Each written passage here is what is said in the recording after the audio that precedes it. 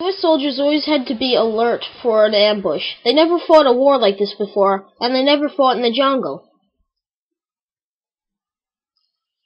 They cleared plants using chemicals like Agent Orange, which used to see the enemy. Unfortunately, this caused cancer in US troops and abnormal Vietnam births. To get water, they had to wait for periodical rainfall, so a container of water would fill up, but then they had to boil it to kill parasites and microorganisms. Ready to drink.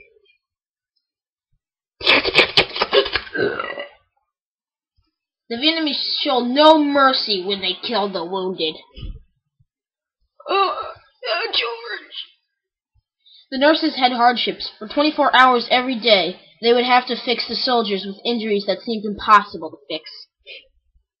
Let me put that right there. The angry protesters always had comments like this, which really heartbroken the Vietnam soldiers who came back home.